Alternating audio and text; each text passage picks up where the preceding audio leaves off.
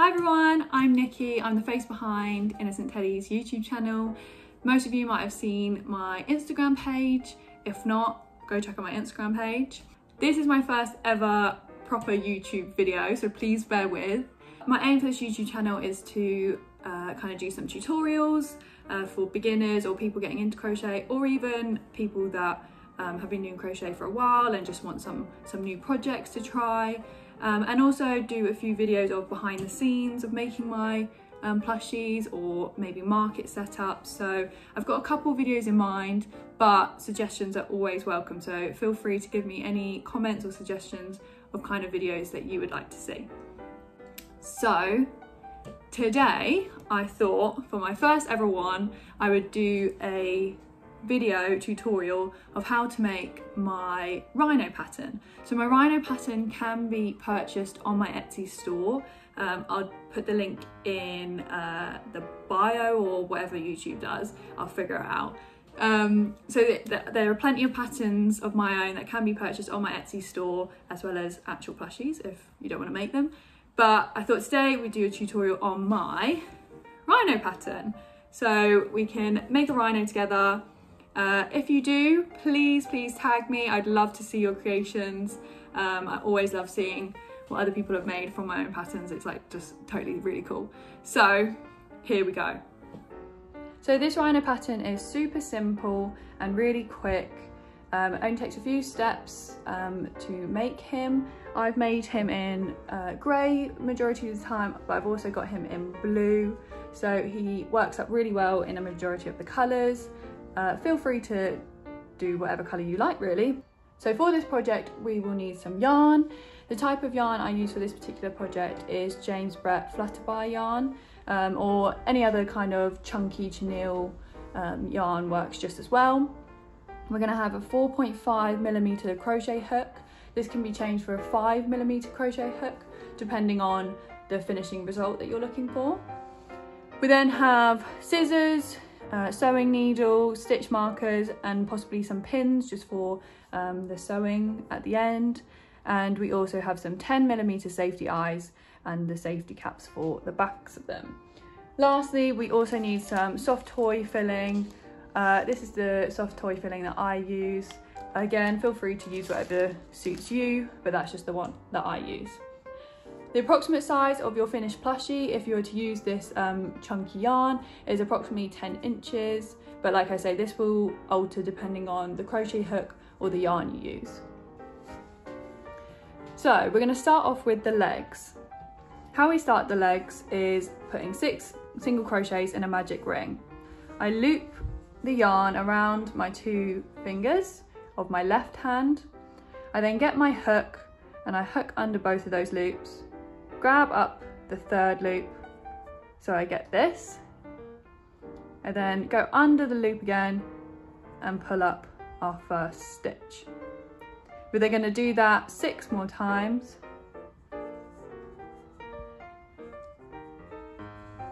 3,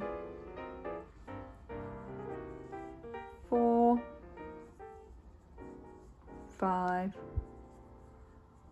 and 6. What I do now is I pull this yarn closest to us, and then I close the ring. For any tips on magic ring, because that was quite a quick run through, I will be doing a more specific tutorial on magic rings on my channel, so please keep an eye out. If not, feel free to just have a look at different tutorials for magic rings. So once we've got our 6 single crochets in a magic ring, we're then going to increase in every one of these stitches. So I'm going to go into the first one and single crochet. Then I'm going to go back into the same stitch and single crochet again. So that is our first increase, and we're going to do that 5 more times in every stitch. So my second increase, I'm on 4.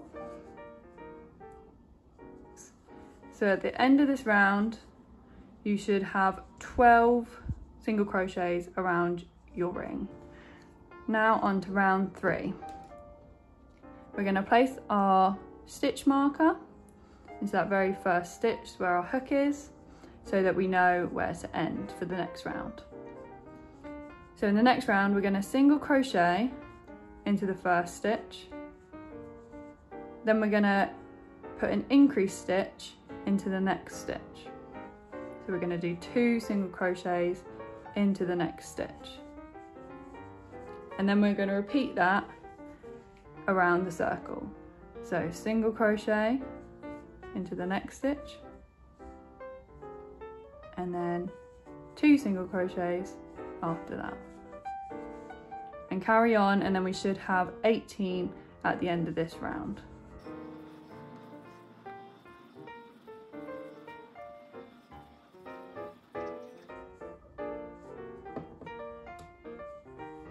Doing our final increase. So we have 18 in our ring now. Place the stitch marker back on. So we're starting to get our little foot coming through now. So in round 4, we're going to do 18 single crochets, but in the back loops only. So what this means is we're only going to go into the back loops of these stitches. So I'm going to go into the back loop rather than looping up 2 like we normally do. I'm only going to have 1 loop on my hook. I'm going to single crochet as normal, and I'm going to do the same in the next one. Go under 1 stitch, pull up and single crochet as normal, and carry on all the way around in the back loops only.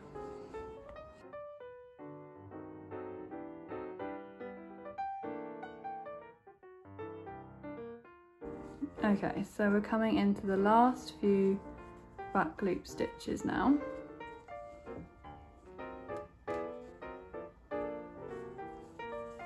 So what you'll find is that's made a really nice little hoof for our rhino. And then round 5 to 7, we're just going to go round these 18 stitches to build up our leg. So I'll meet you back at the end of round 7. So I've got my 7 rows done of my first leg. I've slip stitched to finish, and I've left a tail. We're gonna repeat the exact same thing we've just done for our second leg. However, we're not going to close or cut the yarn after row 7. So I'll meet you back at row 7 of the second leg. So I'm at round 7 of my second leg. And what we're going to do, we're not going to slip stitch and fasten off this second leg. We're going to chain 1, and then where we left off in the first leg, I'm going to put my hook through the hole, and then I'm going to draw up the yarn like normal through both loops. So we've got this little join in section. So once I've joined the legs together, I'm going to go around each leg to continue on the body, and we should have 36 stitches in total.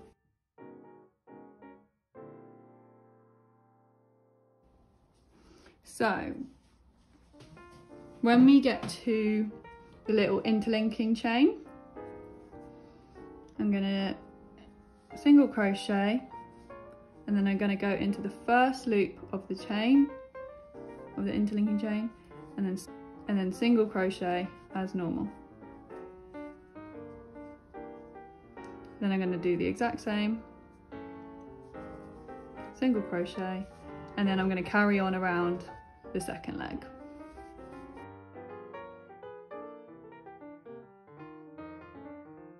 Then on the other side of the interlinking chain, we're going to go back in under the loop and single crochet, and then into the last remaining stitch. So we have our first row of the body, round 8. If you guys happen to end up with like little holes in between your legs, feel free to just use this remaining yarn that you have to fill in any of the holes you have. Luckily I haven't on mine, but it is really common, so do not feel like you've done anything wrong if you do find you've got holes. So on round 9, we're going to do 5 single crochets and an increase. So we go 1, 2, 3, 4, 5, and then in the next stitch I'm going to do 2 single crochets as an increase stitch. And we're going to carry that on .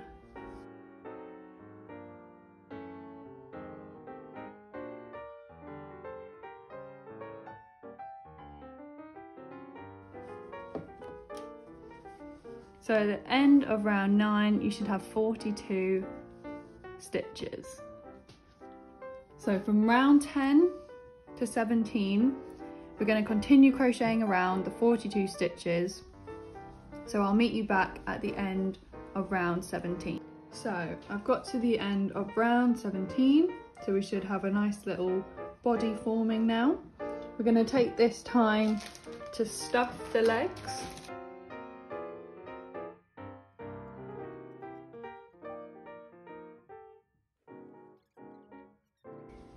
So row 18 is going to be 5 single crochets and a decrease. So we're going to start making the neckline. We're going to do 1, 2, 3, 4, 5, and then we're going to do an invisible decrease. So what this looks like is, like I said earlier about the back loops, we're going to go into the back loop of this next stitch,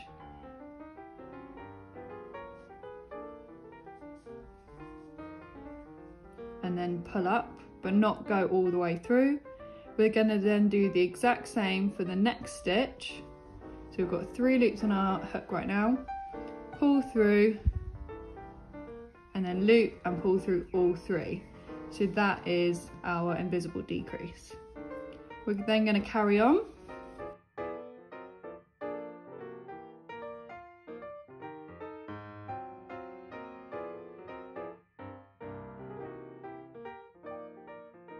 So after round 18 and our first decrease round, we should have 36 single crochets.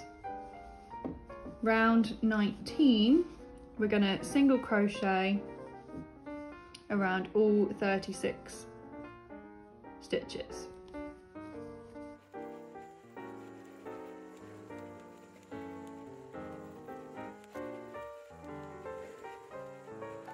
And round 20, we're going to do 4 single crochets and a decrease.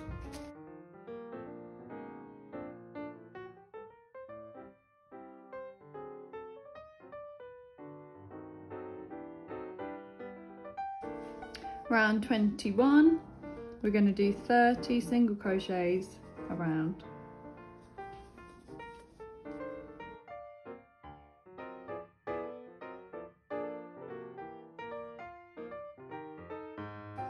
So here I'm going to stuff the body a little bit more, making sure it's all evenly distributed throughout. I'm going to spread it to the side and then stuff the middle, just to make sure we're getting it really evenly covered and stop any clumps forming.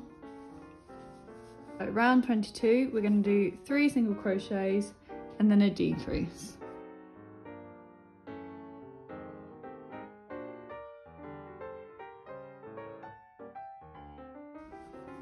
Round 23, we're going to do 2 single crochets and a decrease.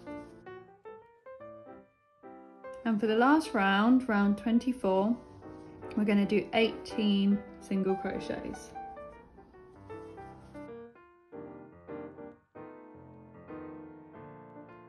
We're going to slip stitch to finish off, and we're going to leave a long tail for sewing the head on.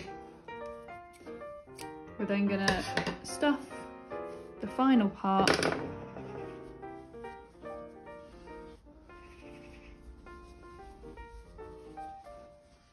and that is the body complete.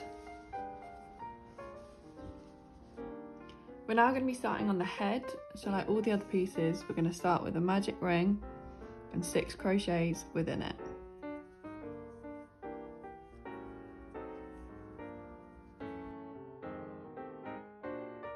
And then I'm going to close the ring. And that is our first round done. In the second round, we're going to do 2 increases in every stitch to get 12 in total. So we're going to do 6 increases.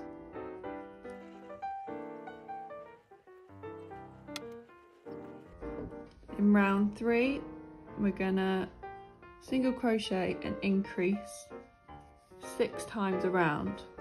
So what that means is we're going to single crochet into the next stitch, and the stitch after we're going to do 2 single crochets in to make an increase. We're going to then repeat this around.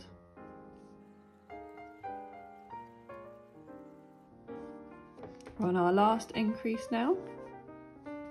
So at the end of round 3 we should have 18 single crochets round our ring.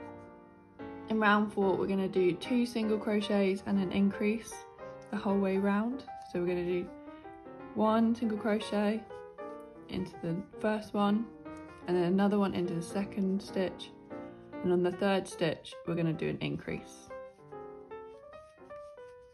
and then we're going to repeat this.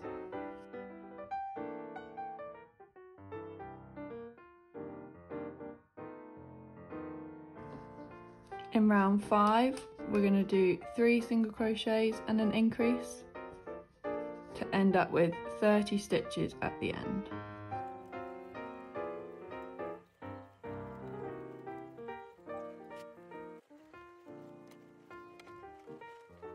In the 6th round we're going to do 4 single crochets and an increase, and this should give us 36 stitches.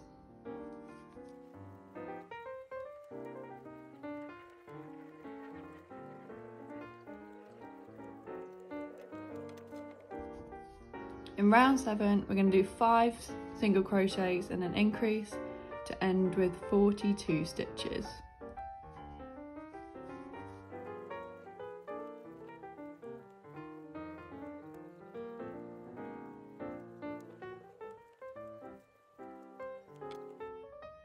So at the end of round 7 we should have 42 stitches, and from row 8 to 12, so 5 rounds, we're going to just do 1 single crochet into every stitch.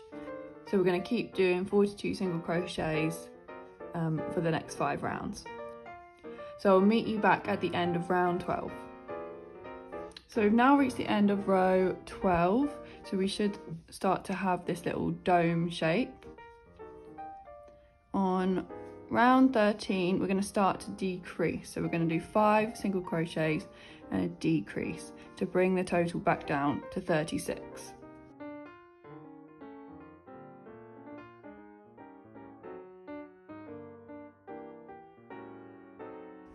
So I'm going to finish that off, and we're now at the end of row 13, so we should have 36 stitches in total. In round 14 we're going to continue to decrease. We're going to do 4 single crochets and then a decrease.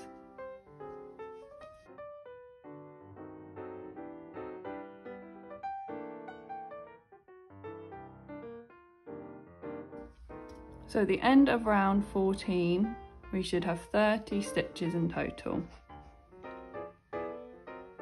In round 15 we're going to do 3 single crochets and then a decrease to get 24 stitches in total.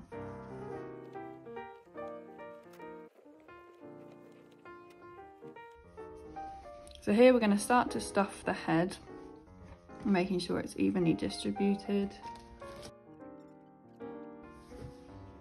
So round 16, we're going to single crochet 12 stitches,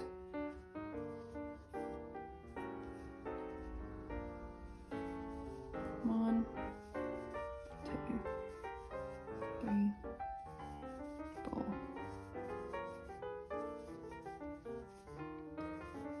7, 9, 10, 11, and 12. After these 12 stitches, we're going to single crochet and decrease 4 times until the end. I'm going to single crochet, decrease, and I'm going to do that 4 more times. So for the next 3 rounds, we're going to single crochet into every stitch. So we're going to single crochet 20 stitches for the next 3 rounds. So we've come to the end of round 19. So we've done our 3 rounds of 20 single crochets. In round 20, we're going to do 2 single crochets and a decrease 5 times.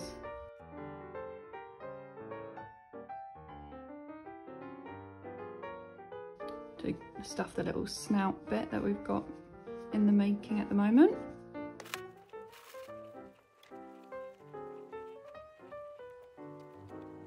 So round 21, we're going to do 1 single crochet and then a decrease the whole way round.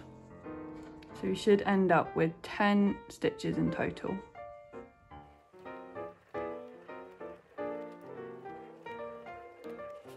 In the very last round, round 22, we're going to decrease 5 times.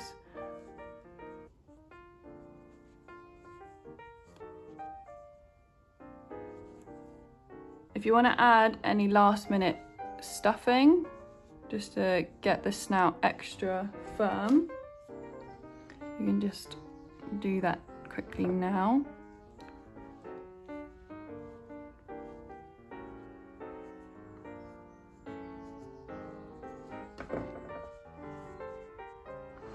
We're then going to cut the yarn, but we're going to leave enough to sew the hole closed. And I'm going to grab my yarn needle and we're going to go into each stitch like so. We're then going to go into the last one, and once we've slipped the yarn under each, we're just going to pull it closed, and then I'm going to do a couple of stitches just to make sure that it stays nice and tightly closed. And then we're going to thread this yarn in,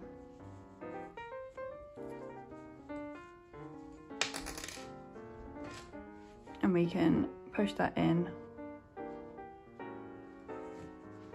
and we then have our finished head. I forgot to mention the safety eyes. You need to place the safety eyes between rounds 14 and 15, approximately 5 stitches apart. So I'm really sorry I forgot that. I will put a reminder in earlier, but I'm also mentioning it now because I completely forgot. And I'm always doing that. If you do end up forgetting, like I have, and you want to add the safety eyes in afterwards, what I do is I just glue gun them on, and I can do a tutorial on that at a later date, but don't panic, there's always solutions. To start the arms, we're going to do 6 single crochets in a magic ring.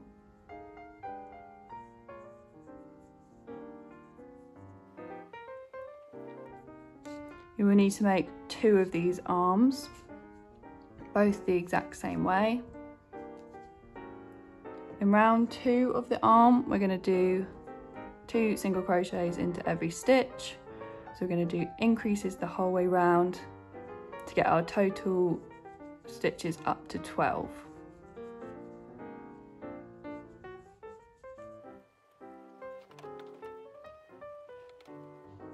So for round 3 to 11, so the next 9 rounds, we're gonna just single crochet 12 stitches around each round. So I'll meet you back at the end of round 11. So I've just reached the end of round 11 for the arms. So I'm gonna slightly stuff the arms.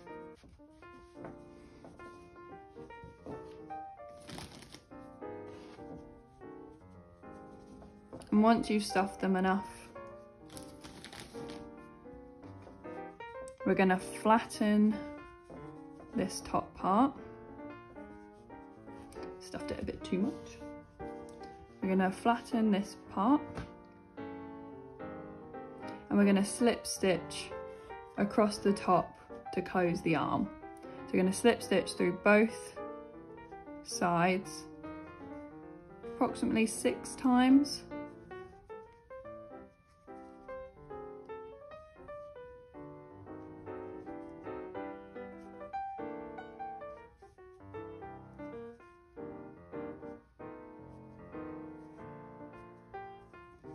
We're then going to leave a long tail for sewing the arm onto the body.